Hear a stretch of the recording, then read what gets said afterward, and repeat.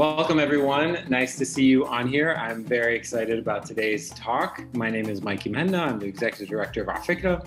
I am honored to introduce our special guest. Dr. Mona Kareem is the author of 3 poetry collections. She is a 2021 NEA Grant Fellow. Her most recent publication, Femme Ghosts, is a trilingual chapter book published by Publication Studios in fall of 2019. Her work has been translated into 9 languages and has appeared in Brooklyn Rail, Michigan Quarterly, and the LA Review of Books, as well as many other places.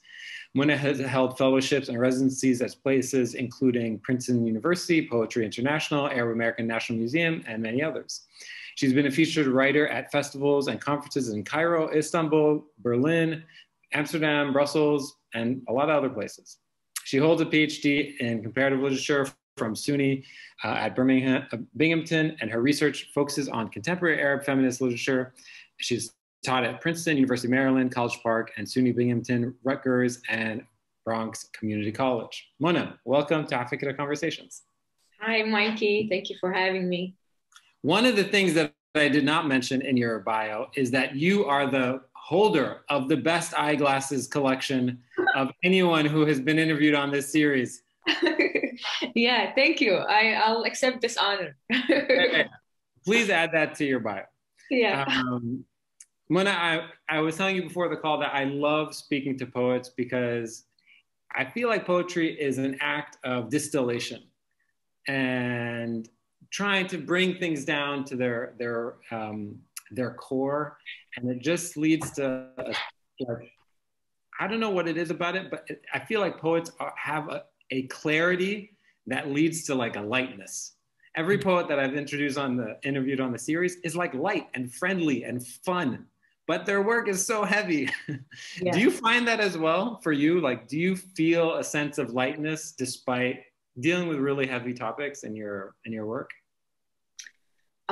Yeah, absolutely. I feel like, what you sense about poetry is something, one of the powers of poetry is that it's against time, and it's against whatever changes in pace of life, So like I noticed, for example, how many artists of different genres struggled when the pandemic happened because they're not used to, keeping distance from such experiences, and then how do you tackle them, But this, for us as poets, I feel like is like part of our craft, how to resist time, and then how to revisit, like, as you said, distilling experience, right? Like there is definitely, we sit with that process, and then, you sit with that feeling or experience, and all you get out of it maybe is one poem, but that poem becomes like the name to your feeling, and it becomes like, I always look back at poems and I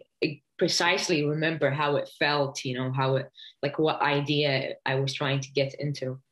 So yeah, I hope like this is a good break for you from from all the heavy conversations. Yeah. No, it's really nice. Yeah, it's almost like it's like a scent, like really triggers time memory, sort of location memory and stuff like that. Mm-hmm. I want to talk about writing in general and when you started writing. But one of the things, as I was doing research for today's presentation or conversation, was I love that you still have a blog spot. And it is active, and it has the best bio of any blog spot I've ever come across. Was there a public forum where you shared your poetry or your writing online before this blogspot account? When did you start publishing online, allowing for people to comment? Your comment section is open.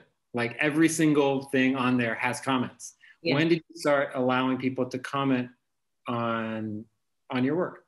Yeah.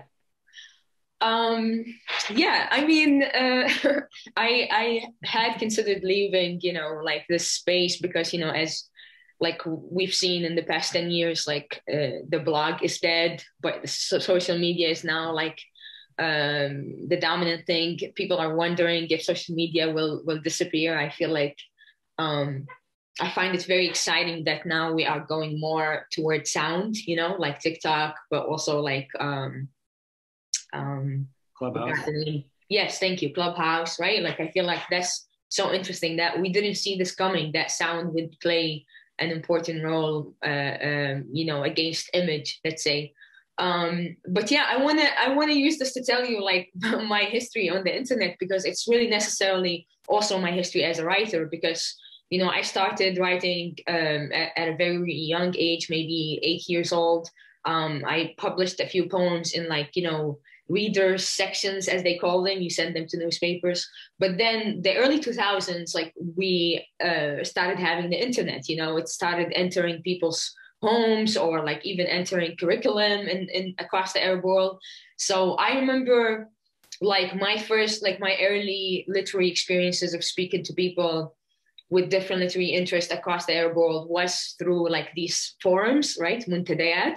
And that was always beautiful, people of different ages, of different backgrounds, a lot of people also from, exiled people in Europe and the US, so that was my experience of let's say formational years.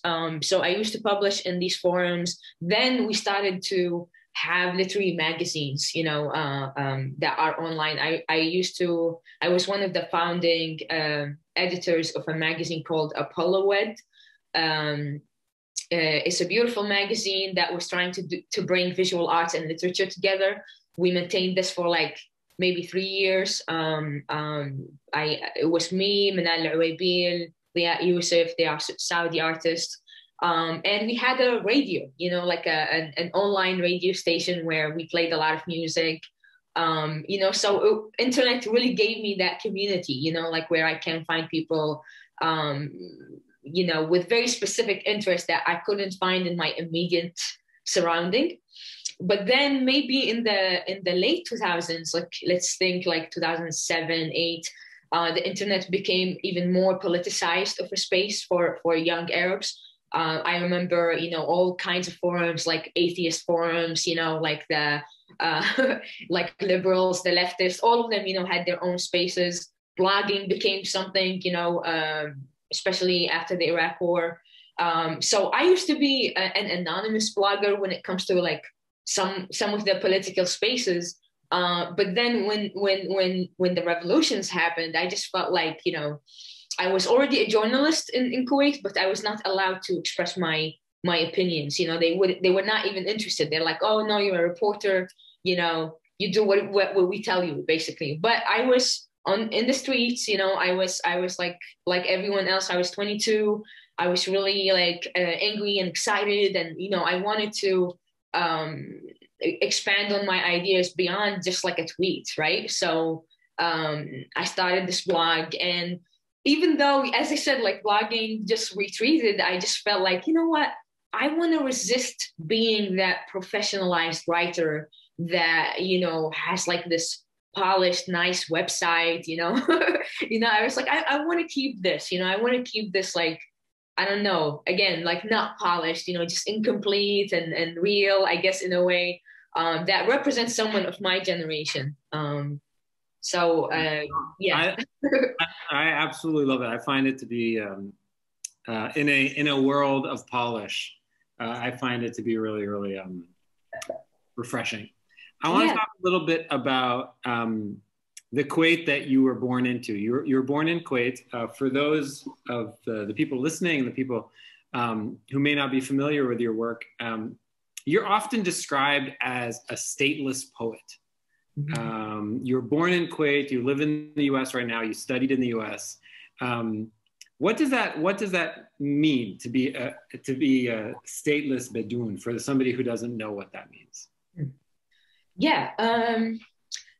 Well, I always say, it's so difficult to like try to tell people what is exactly, being stateless, and especially that people have this question, why are you stateless? Which is, I find it an absurd question, because, how do you explain like state violence, I guess, and nation violence?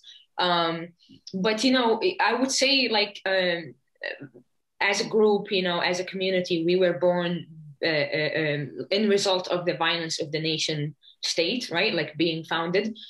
We did not at the beginning, in the early years, we did not really have a sense of being a group or being a community. We did not have one cohesive identity or something. We did not. There wasn't even that narrative either on the side of the state or us. It was just like, oh, this is the bureaucratic violence. These are people who did not register, as like in the records of the state, and then they were dropped from that archive, I guess, and it discontinued for generations, right? But of course, being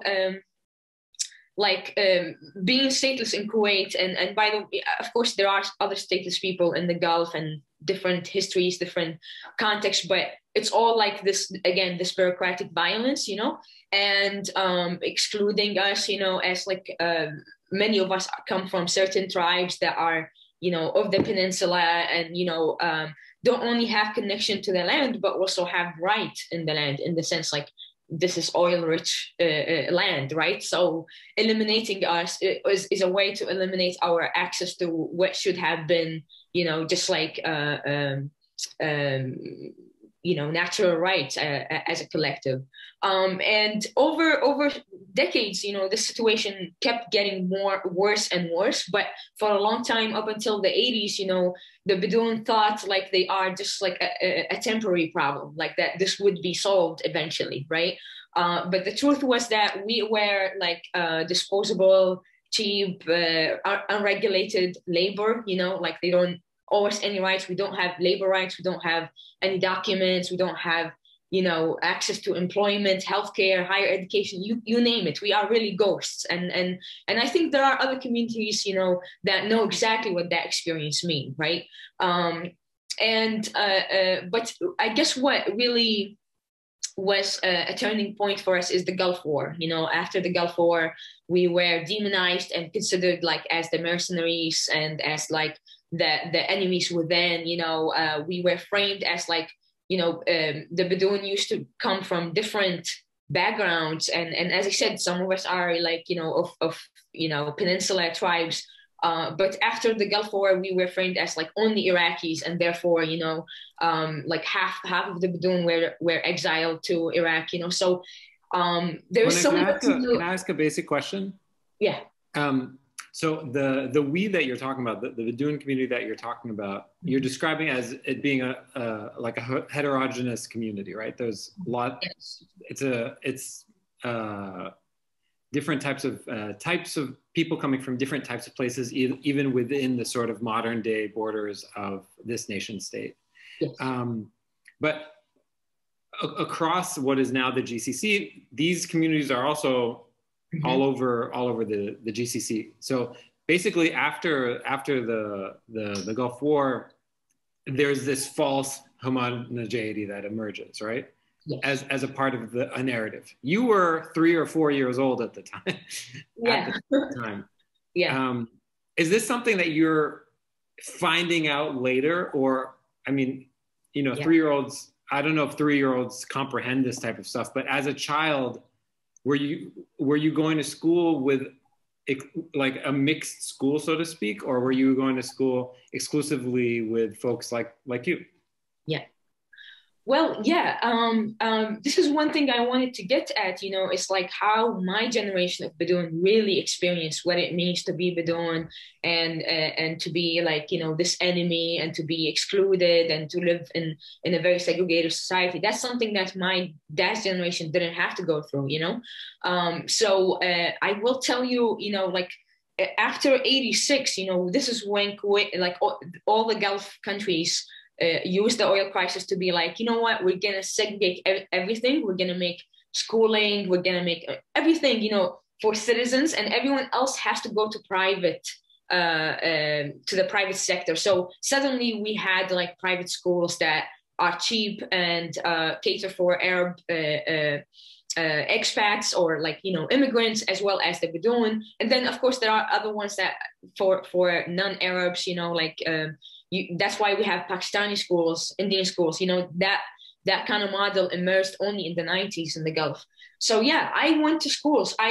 Throughout my life, I really didn't even get to have any friends or interact with Kuwaitis. It was that kind of segregated life in the 90s. So all my friends were either, Egyptians, Palestinians, Syrians, and I was never, I never had that talk, what it means to be Bidoon. Like, I know I'm Bidoon, but I don't know what the hell is that, So like, I had to discover it, by bits and even in random conversations. I remember telling people, like, I remember thinking when I was really like I don't know, 5 or 6, thinking that the Bidoon is a country, and we came from, we have our country and we come just like we're like immigrants like everyone else. So I didn't have an idea of this, and it took a long time to realize it, and to realize like, oh, I don't have a passport, or like, like these things that you just take for granted and as a kid, and don't think like someone would deprive you of this. And I will tell you something that, of course, the Arab Revolution, like the Arab Spring, like it was such a beautiful time because it helped us. It gave birth to that collective, right? Suddenly we found each other. We are talking to each other, and we're thinking like, yeah, what does this mean? What does it mean to be Bidoon? What is our experience? And that's why I always like push back against one narrative, because there is no one identity for us, but there is like, like an identity that contains multiplicity, let's say, and I love this feeling, and I felt, empowered to like go back and question everything, and like question like whatever our parents told us, whatever our society, like even our parents, like having to raise us after the Gulf War in a atmosphere of so much fear and stigmatization. It was hard to know yourself, right? Like, so whatever you know about yourself is just like internalized like stigma and inferiority and all of that. So even though my generation went through that terrible time, we are also lucky to go through this new process of like, I feel like it's some kind of liberation and self-discovery. It's really beautiful, and like something that I will engage with throughout my life, I guess. Okay, so there's this quote that from an article or an interview that you gave where you say, "I resorted to literature again to save me and help me escape my reality." And I think you were describing a moment where you realized you weren't able to go to the public university, and so instead you needed to figure out another way to become educated. But the word "resorted" seems interesting, because like people like resort to drugs, yeah, or people resort to. Who was my drug? Yeah. Yeah. It seems like almost like it's an unhealthy relationship. What was your relationship with literature as a child? You started writing and publishing when you were like 8, 9 almost. What was your relationship as a child? Who were you reading? What did you like? And why do you use the word resorted? Yeah. Yeah, I would tell you, it's like, like sometimes I look back at my like childhood and teenage years, and I'm like, wow, I was such a nerd, like I didn't get to do other things much, so and I think this really influenced me, that when I went to college, I was like, I need to go beyond literature, I can't like just be that person, and I did, I was much more adventurous. I got into politics and journalism and sports and all that. But I want to tell you, I really owe literature a lot, because, when I was a kid, I had a problem with the way as children we were so domesticated, and that we had no agency, and everyone like decides for us everything, even like eating, sleeping, I was so upset by it, even as a child, so when I discovered that, my father had a big book collection, at home, like and his library, I felt like some kind of liberation, just like going there and like pulling books and reading. He was a writer as well, right? Yes, yeah. And I felt, I felt like I was able to be an adult, but also like I had some kind of freedom, and I was like, I started feeling like, yeah, I'm better than these kids. Like, this is boring. Barbies are boring, So that feeling of empowerment, but also you read these books and they are about like a different world, something you did never watch on TV, something that no adult will tell you about, So I I felt so hopeful that I can escape my reality, you know, like I really felt like, you know, life was dull. I generally say this, you know, like life in Kuwait is dull. You know, it's very slow, but and redundant and consumerist, you know. So literature was always a way for me to be to look outward. And, you know, the more I realized that, oh, I'm stateless, I don't have papers, you know, like that, you know, the literature played even a more powerful role in that sense. You know, I felt like I was always to escape, you know, and like just yeah, be optimistic. I think I'm generally an optimistic person. And to go back to that statement, you know, because literally, you know, when I finished high school, I was shocked to know, like, yeah, I might not, you know, get an education. And then there was this special, like this private scholarship that a Kuwaiti family put together, and it was specifically meant to fund artists slash writers, you know, who can't go to public school. So, some of us are immigrants too, you know, we can't go to public university. And I got lucky to get this tuitionship and did my BA. So I was like, wow, literature really like saved my life in that sense, right? Like gave me this new beginning, you know. And it's sad that it all has to be done on an exceptional basis, you know, but still like I'm so grateful that, you know, how poetry like come into my life in this way. Yeah. I could talk to you about that phase of your life for a long time, but I want to move on. On the screen, I posted the cover of the first two poetry collections that you published, first at the age of 14, the second at the age of 16. Before we move on to some of your more recent work, what is it like to revisit some of that work? Do you see sort of the DNA of your style and some of the things that you're dealing with? You're not writing about sort of rabbits and bunnies, and Yes. you're writing about, I mean, heavy things. Do you still recognize yourself in this work? Yeah. Yeah, I remember, you know, like for a few years, like I never even dare to look at it, you know. I'm just like, oh, cringe, you know, like I don't want to look at this. But you know, like I took the time to revisit it a few times, you know, especially actually thanks to people, because I would randomly have people come to me and be like, "Oh my God, I found this book of yours. You know, you published like in 2004, and I fucking love it." And you know, like they say, and I'm like, "Wow, you like that?" You know, because you know, as a writer, of course, you're so harsh on yourself, and you know, like you're always trying to kill your older selves, you know, and to create new ones. Um, Right so. on. Be nice to that. Be nice to that No, teenager. yeah, She I was will tell going you. through a lot. Yeah, I will tell you that I'm much nicer to my child right now, you know, like Yeah. I learned to how to embrace it and appreciate it, and you know, like understand that, you know, we all have beginnings and how beginnings come, you know, to be something. So I will tell you, when I read them, I see like that heavy influence of like the ideas I was reading, you know, all the intellectual stuff, and you know, like the lyrical poetry, the political poetry. Like I can see the echoes of that.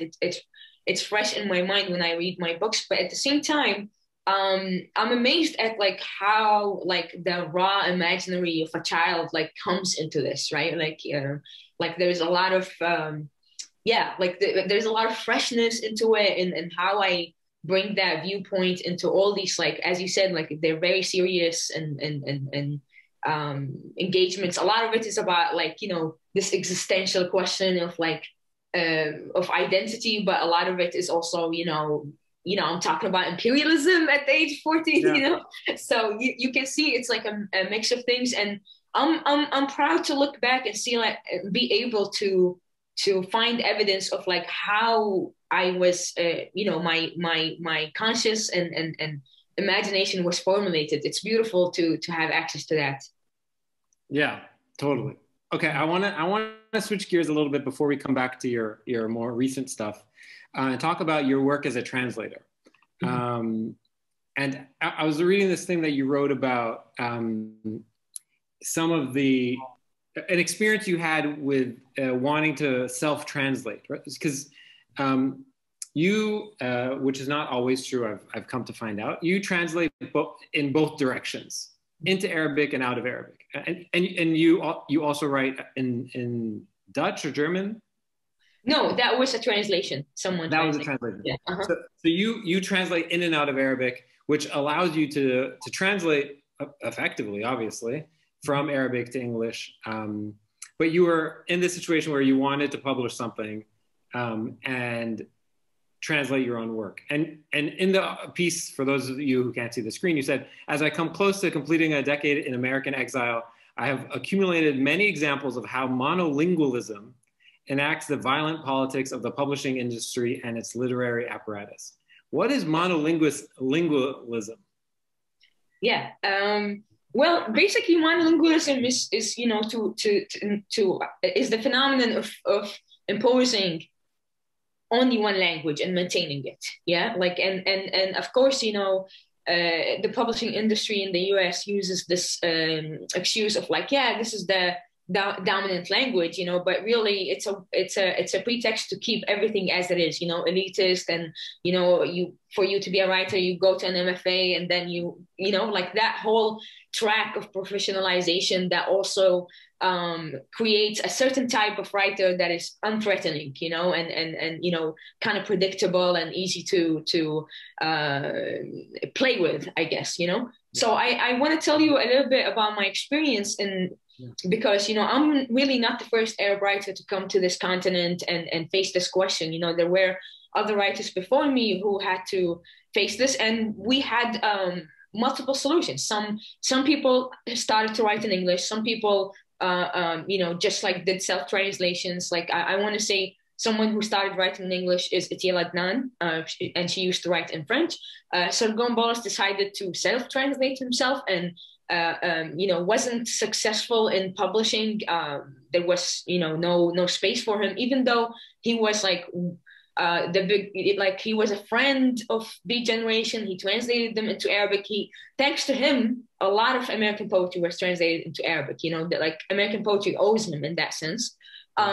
And there were many other examples. Like right now, we have Sinan Antoun, like as a contemporary, who sometimes had to translate himself into English, you know, like a couple of his novels. And I think all of these examples, and I don't want to even give examples of other languages, you know, into the US, but all these examples tell you, you know, how much like the exiled writer has no space, is not welcomed, and we are only summoned when they want to talk about us. They want us to talk about exile, right? So we are always like ghettoized into this like these labels, and maybe exile now is falling out of a fashion. So now they're telling us, oh, talk about being a refugee, you know, talk about, you know, refugee literature. And even, you know, even though like someone like me, or I was from this essay that you pulled from, I was reviewing Ribka Sebhatu,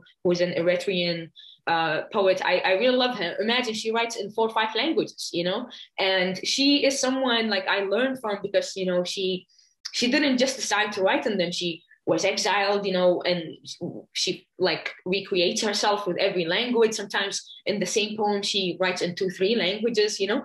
So I'm like, you know what, refugee literature is actually very promising, you know, because it stands against national literature, it stands against monolingualism, you know, it's so inventive and has to recreate itself. And just like the refugee, you know, the refugee is always looked at as a tragic figure, but really it's a very hopeful figure. You know, you cross continents, you know, you're so brave, you know, you're the new traveler, new flaneur, you know, and no one wants to give you that credit, of course. They still want to pity you in a sense. For sure. I want to talk a little bit about your project to translate Octavia Butler's novel Kindred, and in particular, I'm curious about how much African American literature is translated into Arabic, and sort of, I don't know if you describe this book in particular as being revolutionary, but sort of mind-opening. A mind-opening literature coming from the African-American tradition, born out of the oppression and the hope and the hopefulness that these books are being written with. How much of it is translated into Arabic, and why did you choose this book? Mm-hmm.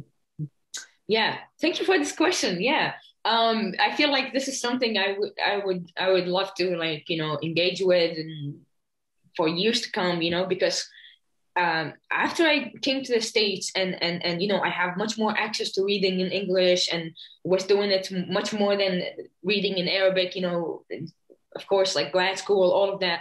And then I just started to realize, I'm like, wow, like it's so sad how translation does not resist the hierarchy that is in the first domain, in the sense like a lot of the writers we get translated from English are necessarily Western, even though English is not only in the West, and a lot of the writers get translated are white and white men or older white men, and of course I'm someone who has like so many favorites, like white male writers. I don't believe in like rejecting that. But I also believe that like maintains a certain status quo of literature and also like makes us experience literature in a very certain way. So like one beautiful thing I learned from a lot of not only Black American literature, but so many other literatures is that our stories can be made into bigger experiences to share, reflect on, process, like in the sense Octavia Butler uses this very difficult experience such as slavery, but she is able to bring this into a bigger conversation on oppression, on humans resisting, and on how do we look on past oppressions, how do they come in conversation with that humans in the present moment. These are like about temporality, about like imagination, how do we resist linearity of history, like these are big questions that I couldn't find much in white literature, if we call it, right? And I love how someone like Octavia Butler is able to bring in elements from sci-fi and use them to write a historical novel. And she uses travel literature. It's amazing to me. She uses slave narrative as a way of writing travel literature. Like how powerful that is, to think of the enslaved escaping as a way of traveling as well. Like, yeah, so much in there. So I want to tell you, it's really sad how every time we translate Black American literature, and I'll just focus on this, since that's our conversation, because there are many examples, but we always translate it because there was some moment happening, like Toni Morrison winning Nobel Prize. Oh, we're going to translate a lot of like Black women writers. In the 60s, of course, because radical Black thought, and we had decolonization, so a lot of translation happened. Now Black Lives Matter, there's more translation, so I think this is good, but I think we need to make this more of a translation practice. I think we as translators need to be critical and think of like, yeah, we don't have so much power, but we are also gatekeepers in a way, like we are made to facilitate so much, and we need to realize this power in a sense. Yeah, that's so true. It's almost like it's like you're the janitor in the school that has like 4,000 keys and can like open every single door at the school. Yes. Yeah. Like you can unlock all this stuff. But I'm curious, why this book in particular? Mm-hmm. Yeah. So I thought, going back to that point, I love that she brought different aesthetic into the historical novel, into this like political subject, because now in contemporary Arabic literature, people have been doing a lot of historical novels. People have been interested in our like the history of the Islamic Empire and Indian Ocean slavery. And in race and Blackness, and also, let's say, in general marginalized groups and their histories. I feel like a lot of novelists are taking, they're like throwing themselves at this, and some of it can be opportunistic and some of it is genuine, but the truth is, like, can you present something that you know, grasp things by the roots, that makes people look at history different, that makes us, you know, like help that figure of, let's say, the enslaved emerge in a different way beyond victimization, beyond, you know, like trying to assimilate them or compromise them, you know. So from my research on like contemporary Arabic novel, I saw a lot of like good attempts, but a lot of failure. And I was like, you know what? I think translation can come here and intervene and tell them, like, look, sometimes all you need is aesthetic and a vision. You know, you need a political vision that tells you, like, yeah, you can talk about slavery, but you can bring this into a bigger conversation on oppression. And how do you not compromise the person who experienced that violence, right? Like, how do you help that figure emerge and speak for itself, and you know, like, shake history in a way, right? And shake it into the present. It's not just something done in back in the past. Yeah. Okay, so I want to take how that sort of operating ethos may have led to the decision to translate instructions within, which was which was the other direction. And so what led to that decision to translate Ashraf Fayyad's book from Arabic to English? Yeah, with Ashraf, it was like a very specific moment, you know, and I think we can look at it also in the framework of the Arab Spring. You know, we suddenly, like, say 2013, 2014, we suddenly had like tens of artists and writers locked up in across the Arab world. You know, it was heartbreaking, and I felt, me personally, and a lot of my friends felt so drained that we just couldn't do anything. You know, we felt hopeless. There were, as you know, like in places like Syria and Egypt, there were literally thousands and thousands of people disappearing and you know, getting locked up. You know, so like, there wasn't much like we can do, especially us in exile. Who are we? You know, like, we really don't have much power beyond our words. And so I suddenly found myself, like, I had a friend in Bahrain that was, two friends actually, that were locked up and then got out of prison. I had a friend, Ahmed Naji, in Cairo, same thing. He, for being a writer, for publishing an explicit novel, you know. And Ashraf Fayyad, the same thing, you know, they conspired against him to be like, oh, he was writing blasphemous poetry, even though this book was published in 2008, imagine, you know. So like, there is some kind of conspiracy against him that emerged years later because he was opinionated, you know, politicized. You know, he didn't shy away in a country like Saudi Arabia, where, you know, now Saudi Arabia is so politicized, and it's amazing, like, how people have been organizing. But imagine before the Arab Spring, you know, like, it was fucking, you know, dead silence, right? So so that is the kind of person Ashraf is, and he was someone on the ground, like creating spaces for visual art and you know, like theater and all of that, you know. So I feel like he was targeted for beyond even the text, right? Like, for being that active person that, you know, like, who made things happen.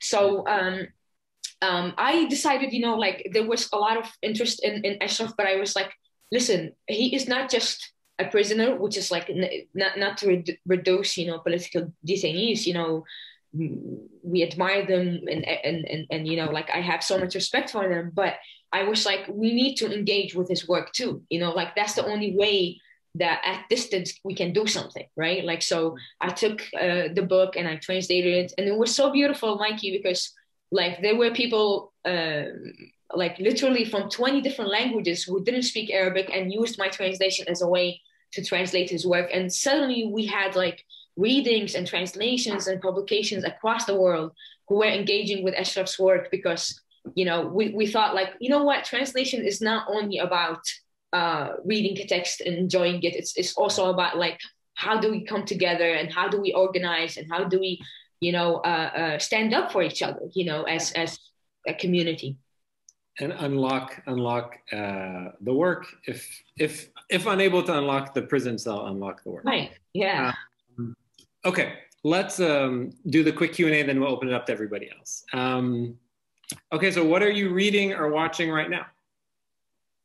Oh my God. Yeah, I am. I'm reading In Memory of Memory by Maria Stepnova. I hope I'm not saying this wrong. She is a major contemporary Russian poet, but this is her first piece. I think this is her first work of fiction, and it's so beautiful. It's beautiful because she's like writing about the process of trying to write the novel. Imagine so you get in the process, and then she tells the novel, yeah. So it becomes like part memoir, part fiction, and also a little bit of nonfiction. She reflects on photography, and so I love that it's a genre bending, as they say. I'm enjoying it. As for watching, a lot of Ramadan musalsalat. So I don't know if you want to hear about this. Okay, good. Is there one musalsal that you definitely want to shout out? Yes, I think that the two that everyone agrees are amazing are Qasr al-Nil and La'bat Newton. And I like how I said one and you're like the two. Yeah, I think it's just I think I love them because I feel like for a long time we didn't have good TV script in Arabic, and I think this is like, yeah, this is good writing. Okay, I think you figured out your next translation project. Okay, who would you love to shadow for a day, past or present? Wow, shadow for a day. Oh, I don't know. It's because to shadow is kind of creepy, no? Yeah. I'm sorry, no answer. That's a great answer. Okay. What do people most misunderstand about your work?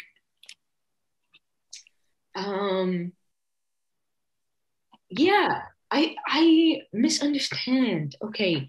I would say, for example, I would say that for example, I noticed this a lot of people describe my poems as simple language, which is true actually, because I think this comes from the practice of the Arabic prose poem in general, because the Arabic prose poem was like, we don't want to be lyrical, we don't want to be like, eloquent, we just want to write in this everyday language.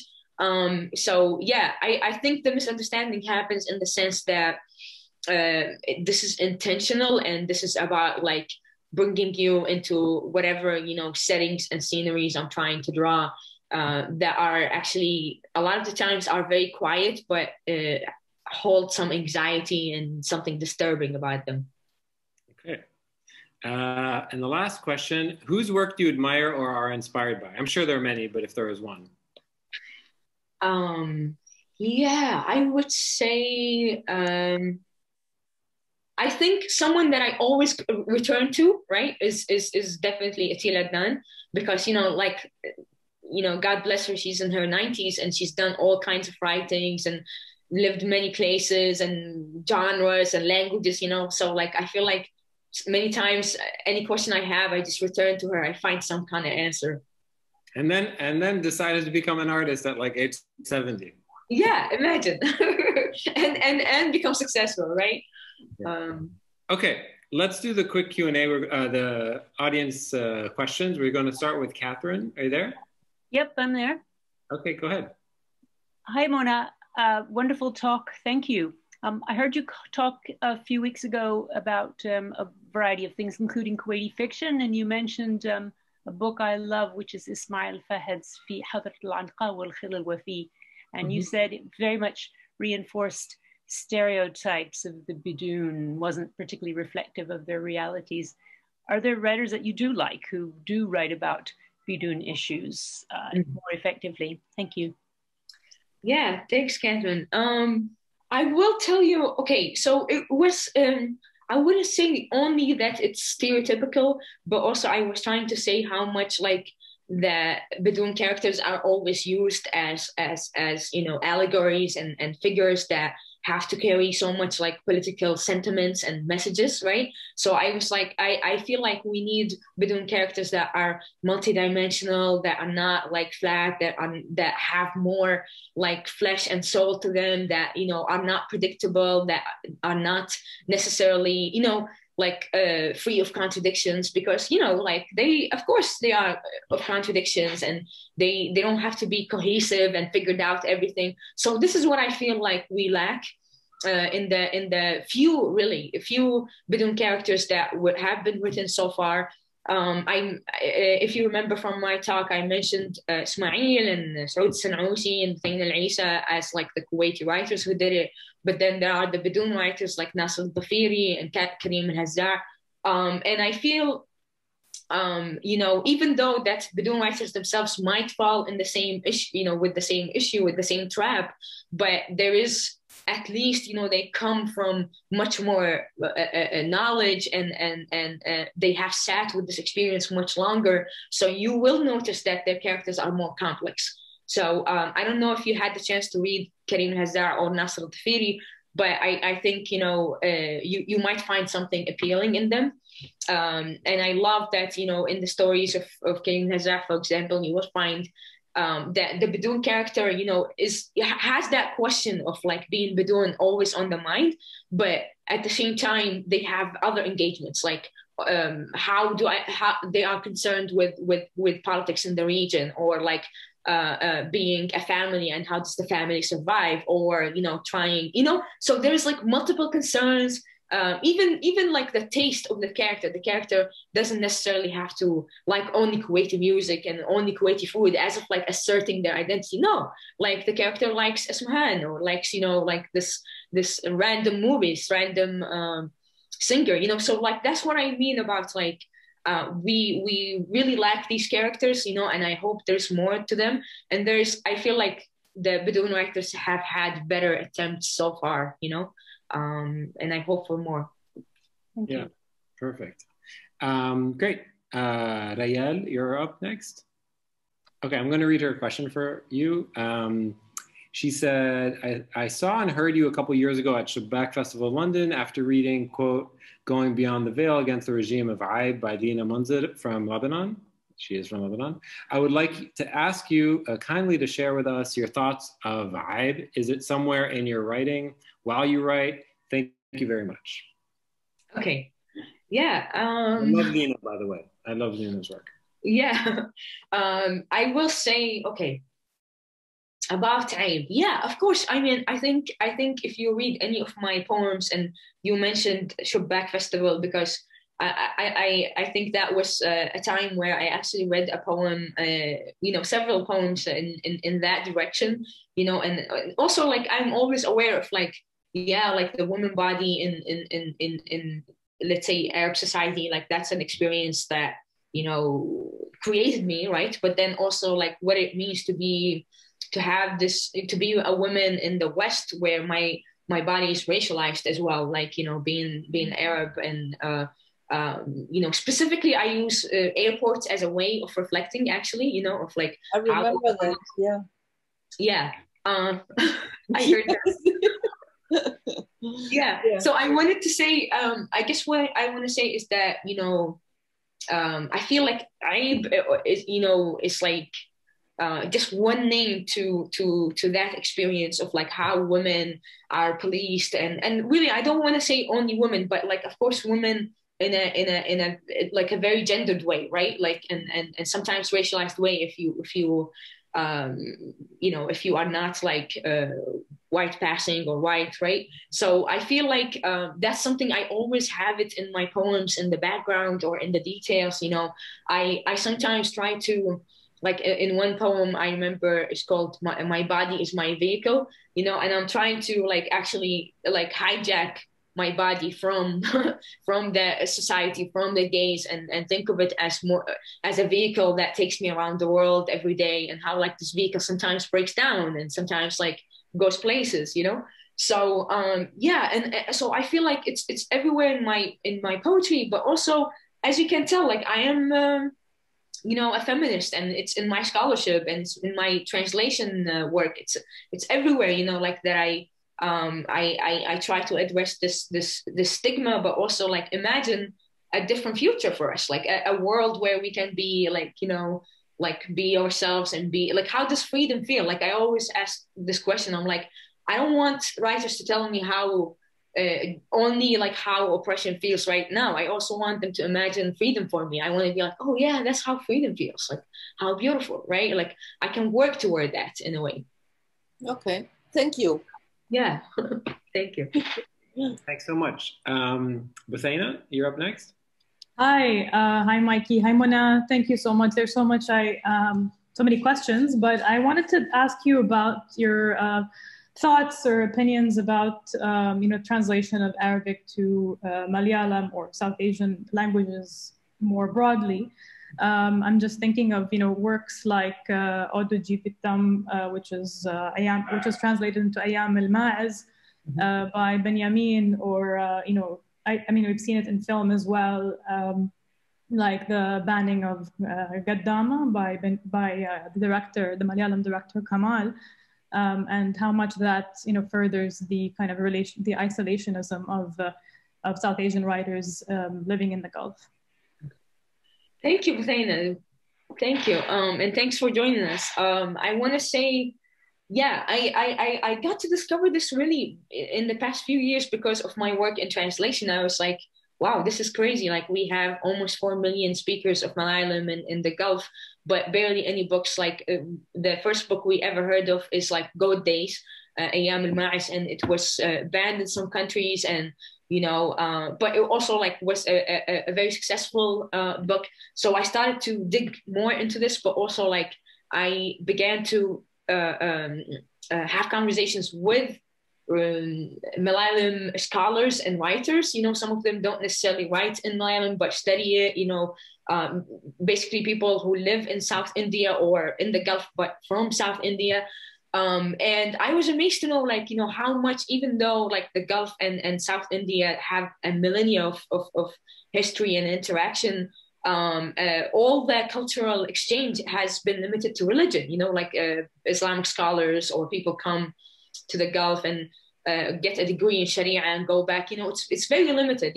So only now, I think, for our generation that we see a few people in academia and translation doing this connection. And I think it's not a coincidence that the first translations into Malayalam and from Malayalam into Arabic have been of novels and poetry. And I really think this is so beautiful of a coincidence, and says something about how literature pushes boundaries and, creates like unlikely connections in a way. So, and I want to say, like, I personally, like right now I'm working with Ibrahim Bacha, who is like based at the University of Delhi, and also with Dr. Muhammad Shafiq. He works at a university I forgot the name of the university, but also in Kerala, and also the translator Ibrahim Sahil Wafi, who is of Goat Days. And I'm working with them. I'm like, let's start with having written conversations where we talk about the future of this literary movement, because also I'm thinking like, maybe we need to imagine Gulf literature also beyond Arabic, right? What if Gulf literature is something that is written by different languages, and how does translation help us imagine such a transnational vision of literature in that region? Great question. Thanks, Mona. And thank you everyone for joining. So good to see so many people here and hear such great questions. We have another conversation on this Thursday with Kareem and Christelle from the Mufradat team. If you don't know about Mufradat, it'll be a really fun conversation talking about the sort of the contours of the culture scene in across the Arab world and of the Arab world. So join for that. And this recording will be out next week. So if you want to go back and listen to some of the sections that you may have missed, and feel free to share with your friends. All right, everybody. Thanks so much. And good to see you all here. Have a good one. Bye.